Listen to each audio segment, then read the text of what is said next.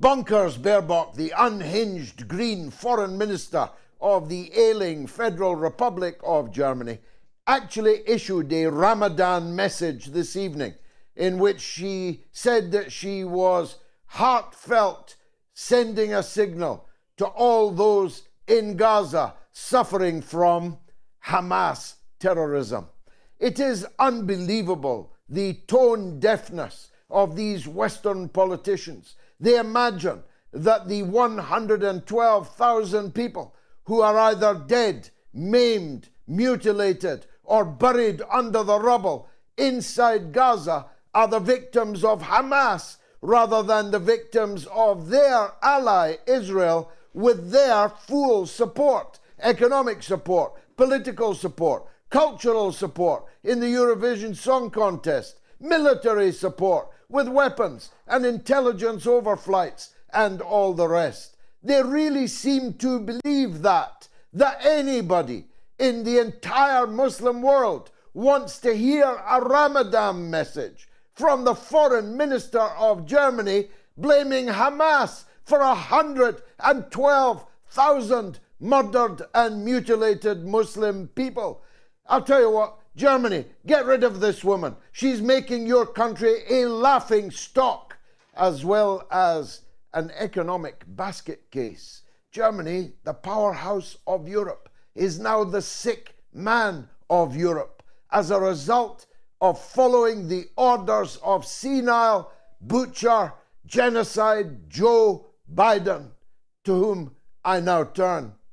Joe Biden, who could with a single phone call tell Israel to open the gates and allow thousands upon thousands of fully laden trucks full of aid, some of it now spoiling. It's been standing out in the Sinai desert for so long. He could phone Netanyahu and tell him, open the gates, or there won't be another dollar, there won't be another dime, there won't be another bomb, another gun, another shell, another air force, another piece of diplomatic maneuvering on your behalf in the United Nations. Open the gates now. No, Joe Biden thinks that anyone's going to buy his solution, that 1,000 American soldiers go to the Gaza Strip. What could possibly go wrong, Joe? What could possibly happen to your 1,000 soldiers? If the Israelis don't kill them, the Palestinian resistance will kill them. 1,000 American soldiers to the Gaza Strip, a raging war zone, to do what? To build a harbor, which will take 6 to 8 weeks, they say, so that they could sail aid directly into the Gaza Strip. Why didn't anybody think of that? It could have been done any day, sending barges from the ships onto the beach. We don't need a harbour. And anyway, maybe you've got an ulterior motive for your harbour, Genocide Joe. Maybe you want to build that harbour so you can steal the oil and gas in the sea off Gaza, which belongs to the Palestinian Authority. Maybe you want to do in Gaza what you are already doing in Syria, in the parts of Syria that you remain in illegal occupation of, looting them of their oil in great profusion. The Pope has told Zelensky it's time to hoist the white flag. Cue outrage amongst the NAFO brigade all over the world. But what His Holiness is saying is enough is enough. Ukraine has lost this war. Hundreds of thousands of people have lost their lives in this war. Hundreds of billions of euros and dollars have been wasted on this war. And the only result of continuing to fight it is that more and more Ukrainian territory will be lost. More and more millions of Ukrainian citizens will fly to other countries as refugees and settle there. Not much liked they will come to be amongst the public that they have been dropped in amongst. Trust me on that. And remember, you heard it here. All the Pope is saying is enough is enough. Who will doubt it? Who's going to call for the continuation of the fight to the last drop of Ukrainian blood? Has enough Ukrainian blood not already been shed in a losing cause, in a war that need never have happened, should never have happened, in a war that was provoked not by the Ukrainians themselves, but by their NATO masters? Washington declared the war over the dead bodies of Ukrainians, a proxy war against Russia, and they were open about their war aims. They wanted to regime change Moscow. They wanted to break Russia up into what they call its constituent parts. Not one Russia, but a balkanized Russia. Dozens of Russias, little statelets that they could maneuver and conspire within, turning one against the other, having all build a state, an army, an air force, having all build all the paraphernalia of antagonistic states. They didn't hide it. That was their intention. And the fact that they didn't hide it is the principal reason why Russia has prevailed.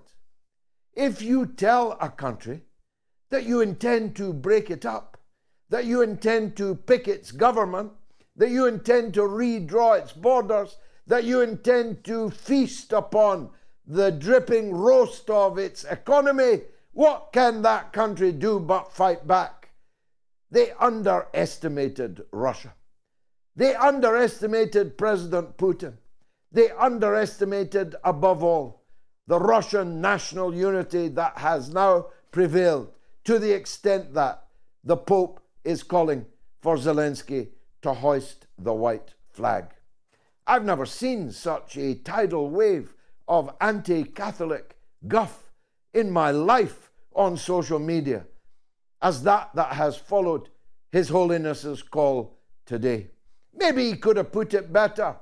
Maybe he could have avoided the allusion of the white flag, but the essence of his message is surely clear and unanswerable.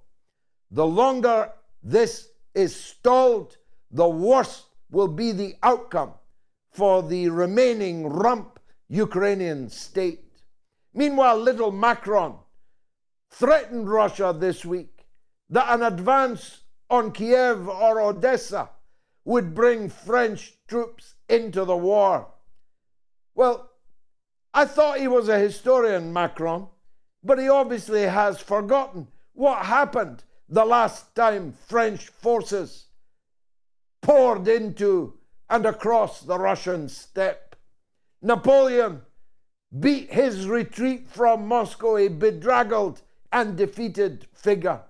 The idea that the French society, riven from head to foot, most of them, 75% of them, against their pretender, their dauphin, little Macron, are going to fight Russia for Ukraine, for Odessa, was always a non-starter, and quickly the French armed forces made it clear that no such thing would be happening.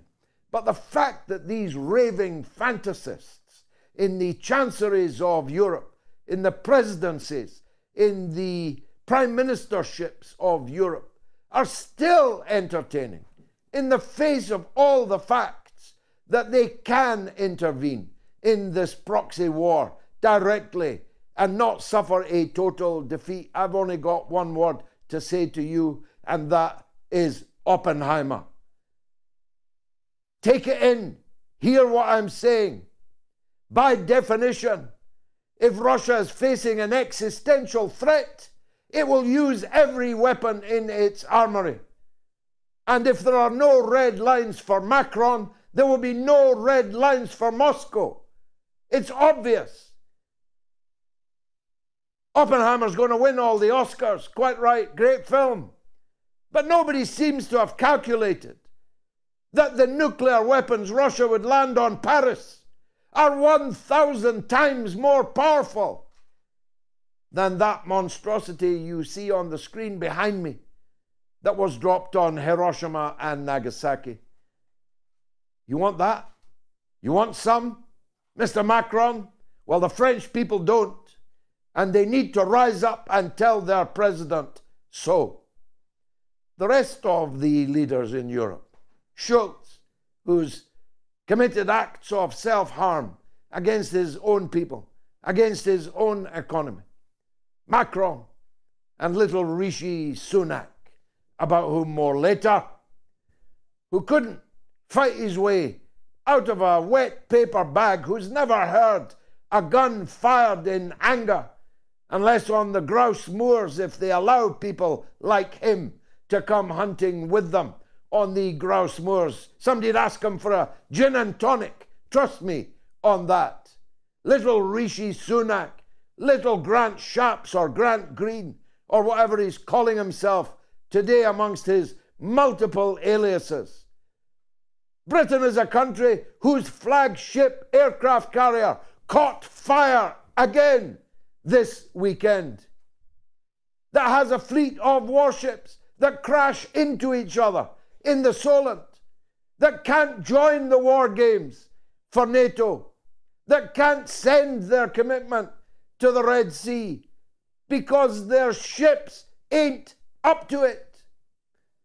Britain's a country with an army that could fit into Villa Park, the home of Aston Villa, where they got humped by Tottenham Hotspur today. These fantasists, these gnats, these fleas threatening an elephant, of course, are only doing what Mussolini did. It was said of Mussolini that he went around the world threatening people with Germany's army. That's what little Grant Green is doing. It's what little Macron is doing. It's what little soldier Schulz is doing. They're threatening people with America's army. But the Americans don't want war either. That's the meaning of the virtually total collapse of the presidency of genocide Joe Biden, who, quite apart from all his other failings, which include, of course, his failings of actual cognition, of actually knowing where he is, what year it is, what flavor of ice cream he is eating, where the toilet is, and why you should go to it when you need rather than after you've done it in your pants.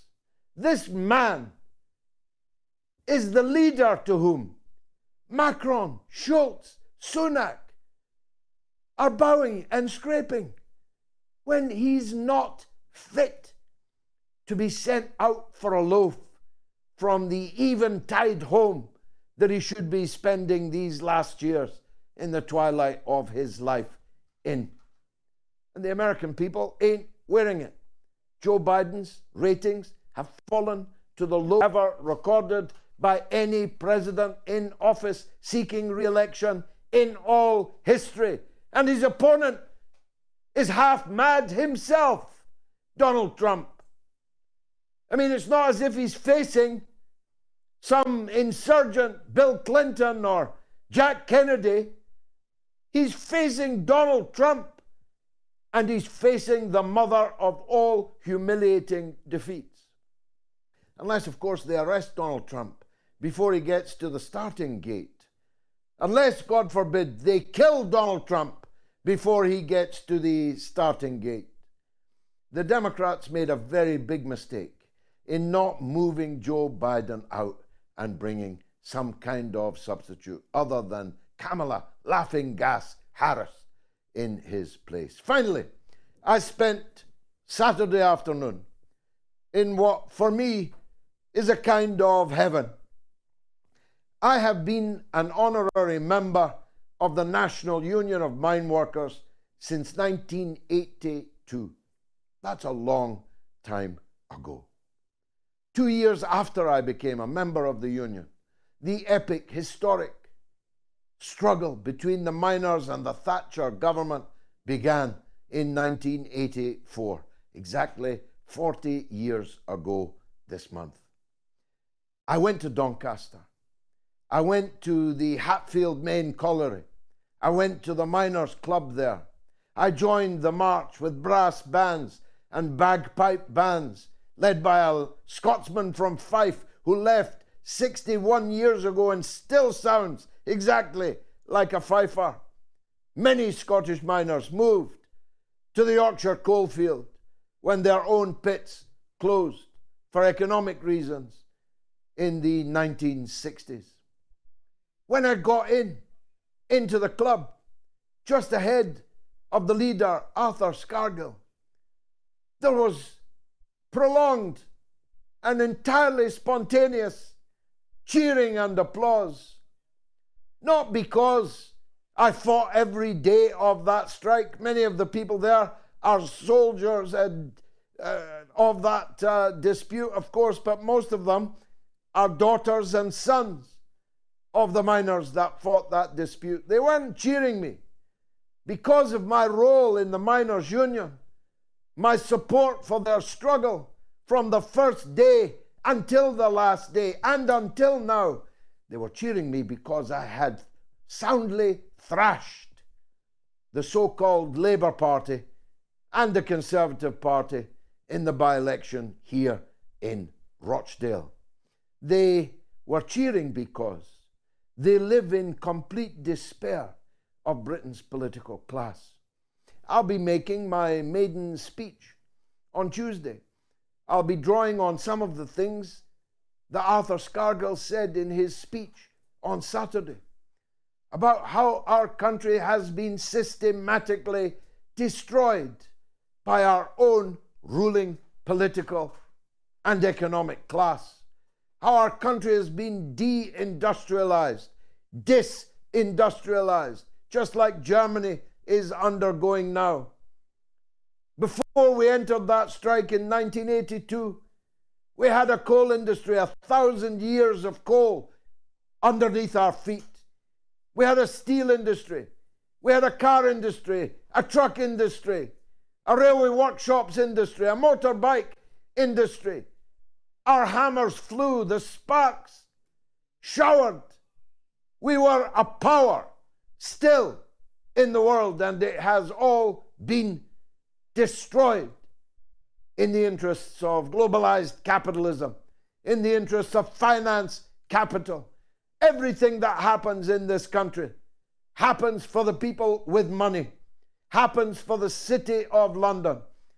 I'll be giving my speech on Tuesday in the budget debate. Look out for it. I'll be naming names. I'll be seeking to shame the guilty men and some women who are responsible for Britain's plight. I spoke to a man at my son's football today. My son won man of the match, incidentally. I spoke to a man sitting on the bench watching the kids playing football today. He said to me, tell them something. Tell them that we once had a country. Tell them that we once had a community. We once had a society. We once had things that were great. And now the country is a shithole, and the political class are responsible for it. It's going to be the mother of all talk shows.